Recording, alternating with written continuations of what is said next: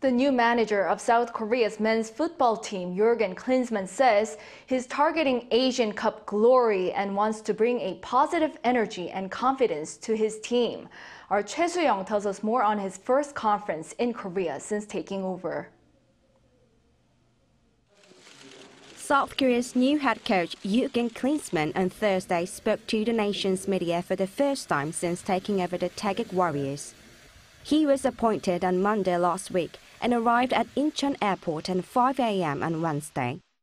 At the Thursday's press conference, Klinsmann officially announced who will be joining his backroom staff. Andreas Herzog, who has been working with Klinsmann since 2011, is his number 2, while former Taegeuk Warrior and German-born Chaduri is a technical advisor. Michael Kim, who was part of Paolo Bento's staff, joins as a coach as 2 Italian Paolo Stringara, while Andreas Kupke is goalkeeper coach and Werner Luthard is fitness coach. Following questions about the specific tactics he will use, Klinsmann said that he respects Paolo Bento's ideas, the former manager, and he plans to communicate closely with players. He added that technical ability, body language, communication, and confidence will be the most key parts of his team. Moreover, as a legendary striker, he said that he will lead the team by attacking.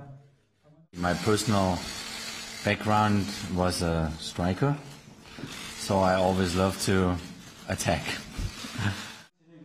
According to the Korea Football Association, Klinsmann has signed for a period of 3 years and 5 months until after the 2026 FIFA World Cup in North America and will reside in Korea during that time.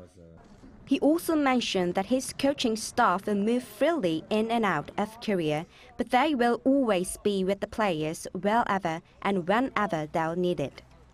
He said that he knows how to bring a confident energy and strong belief to a team, and has set a short-term blueprint to win the AFC Asian Cup in Qatar next January. Choi Soo-hyung, Arirang News.